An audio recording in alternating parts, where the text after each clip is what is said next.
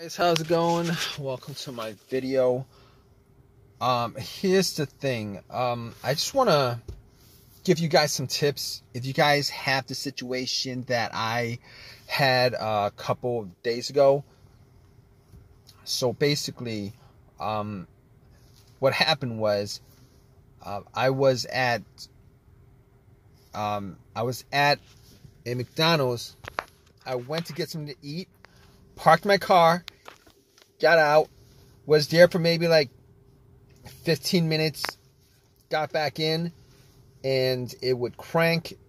My car would crank and crank and crank, but it would not turn over.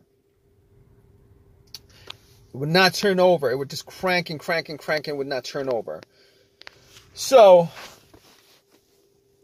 I haven't had that issue with this car at all. I mean, there was maybe like 7 months ago, I had an issue where it wouldn't start, and it turned out to be the battery, but it didn't crank. It turned out to be a dead battery. But really never had an issue where this car would crank and crank and crank, but it wouldn't turn over. So the only issue I had was that dead battery from 7 months ago. This car drove fine since. I've had no issues with it. So basically what I did first was I turned on the headlights, and just to see where the battery was, what level, how much charge was in the battery.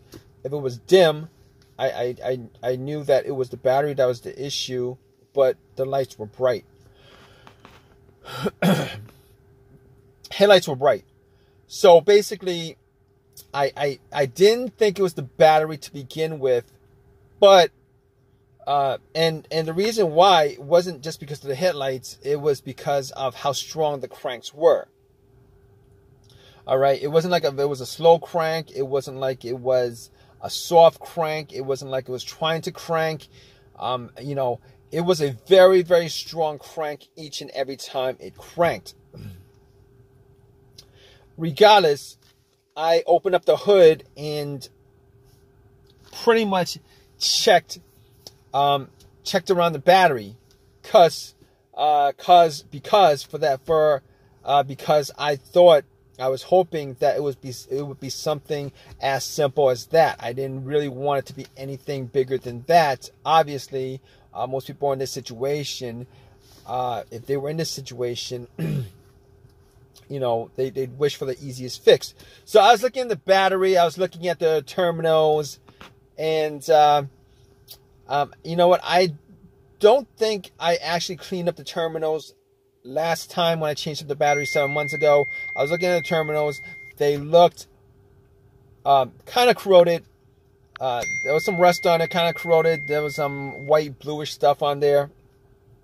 So I pretty much, had a couple of fries, and then I took out my Coke, which I drank half a cup of, and I poured the rest onto the terminals, and had it fizz up, oxidize, a lot of the corrosion. So I pretty much took some paper towel and wiped it. But here's the thing, I was actually able to wiggle both the terminals off. They were tight, but not so tight that I couldn't move it. But I was able to move it, wiggle it, and once I took it off, pretty much wiped it and popped it back on. And I was hoping that was going to be the fix for it. But unfortunately, when I got back and tried to start it, it would crank and it wouldn't start. Now, I didn't give up, thinking that it might have been a battery for whatever reason. But however, I did have a booster pack, and for whatever reason, I decided to put the booster pack on the terminals and then try to start it.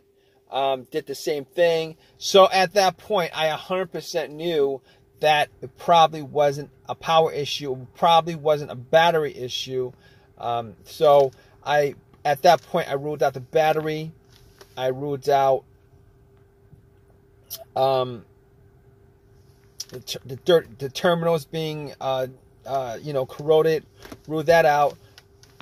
I actually did check the negative line. If you guys don't know what the negative line is the ground line, the ground wire. All right. Normally, the negative terminal wire that goes to the negative of your battery actually connects to the frame of the car. I actually did check to make sure that it was connected. Sometimes, for whatever reason, the cables might be frayed and break off. They break off sometimes, but I made sure that it was connected to the frame. It was good. Sometimes sometimes a crank no start situation could be caused by that, but normally something like that would also cause a very, very slow, weak crank, which is not the situation I had. But obviously in that situation, I was able to eliminate the ground wire, also eliminate the alternator being the issue. And I really didn't consider the alternator being the issue to begin with, but just to be 100% sure, putting the booster pack on, I was able to eliminate the alternator, being that if the alternator was for whatever reason dying or weak or charged up the battery to just a little amount, me putting a booster pack on, and it would have started the car if it was the alternator that was the issue. However, I didn't think, that's not one of the things that came up as far as me trying to figure out how to, a way to solve the issue with this car. Not cranking, but not starting. But okay, here's the thing about it. So I can eliminate all those things.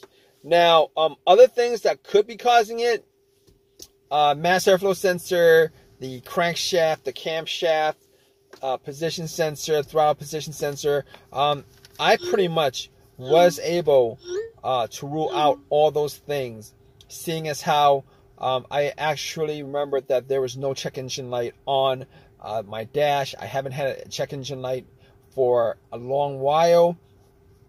I did have a mass airflow sensor issue maybe like 6 months ago that caused the check engine light to come on, but no starting issues, no driving issues as far as I could tell. But that was a very important thing as far as eliminating what could be causing the issue with the car.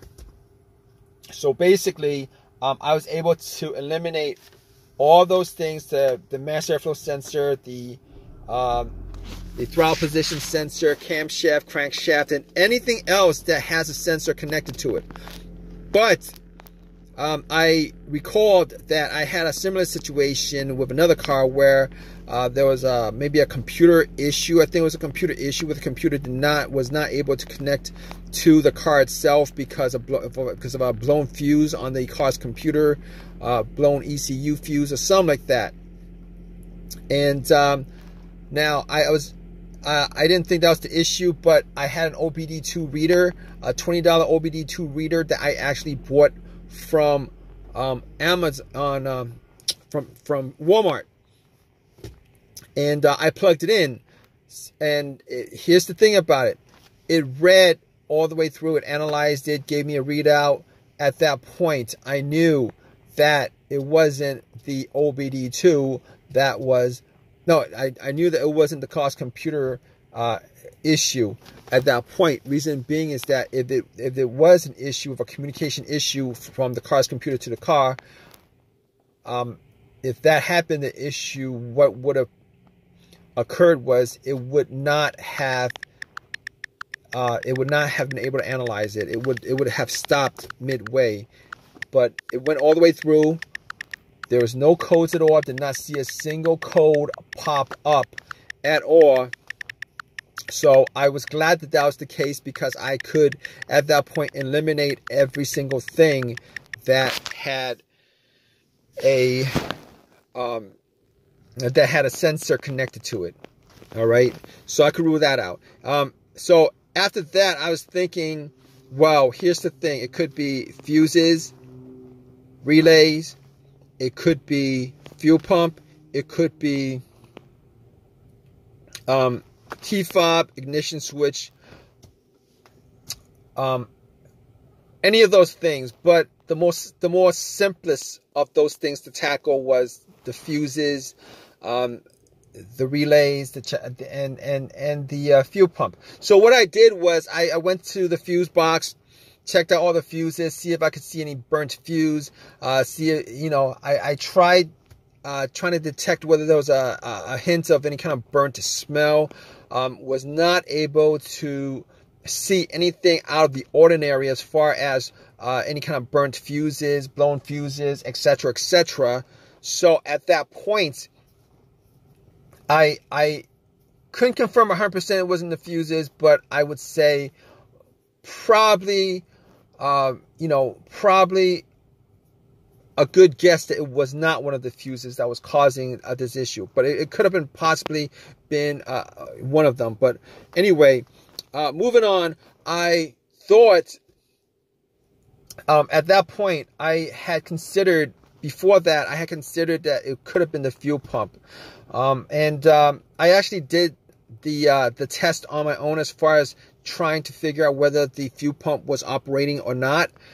Normally, it would be a best scenario if there was at least 2 people for this test. One would be outside, right next to, where you pump the gas. With the gas cap off, somebody would be listening to hear some kind of motor running or whizzing sound, and then the person in the car would try to put the car on the on position. The on position is the ignition position right before the crank. This would be the last position before it cranks up. The reason why you don't want to crank up is because the cranking noise, the crank will actually drown out the noise from the motor. All right, so you're trying to listen for like a slight whizzing motorized sound on. So I tried it. I was sitting in the car. I tried a couple of times to put it in the on position, and unfortunately, I wasn't able to detect whether there was any kind of sound, any kind of motorized whizzing sound. So at that point, I pretty much just gave up on that. So basically what I did next was checking out the fuses, but was not able to decipher whether it was a fuse issue. So what I did after that was try to figure out whether it was, one of the relays. So what I did was I considered that it was maybe the relay to the fuel pump. It could have been a fuel filter, a clogged fuel filter, but normally a clogged fuel filter, it would cause a crank no start sometimes, but for the most part, it would crank up and then it'll stall out. It wasn't the case here. So I didn't think it was the fuel filter, considering it would crank and crank and crank and crank. It seemed like there was something that was causing it not to turn over. So I got to the fuel pump relay. Once I got to the fuel pump relay, figured out where it was. I couldn't detect whether there was a malfunction with the relay. So what I did was I took out another relay. That was, the same, had the same markings as far as, the numbers on there and stuff like that. And I kind of swapped it out. And then I got back in my car. And guess what, guys? Cranked, and then it turned over. It was working just fine. So at that point, I knew it was the fuel pump relay that was the issue. And obviously, since it was the issue, I was able to drive the car to an AutoZone and got a replacement relay. Pretty much swapped it out. Swapped it out and then replaced it, the one that I took it out from, the accessory that I took it out from. So I haven't had an issue since with any kind of cranking situation. Haven't had a single issue since. But to be honest, I didn't actually drive that much, but haven't had an issue since with the issue, with the crank no start issue. So it's been resolved. It drove fine all day today. Didn't have the same issue as I had previously. So this is it was an easy fix. I'm glad it was an easy fix. If you guys are in this situation, you guys looking for to troubleshoot your crank but no start situation, if you guys go down the list of what I went through as far as eliminating each and every one of those things, 90% of your situation could probably be, you could probably figure out what the problem is. Regardless, hope, whatever your situation is at this point, that it's an easy fix for you. Please give me a thumbs up. Please subscribe. If you have any comments at all, please leave a comment in the comment section. All right, guys, take care.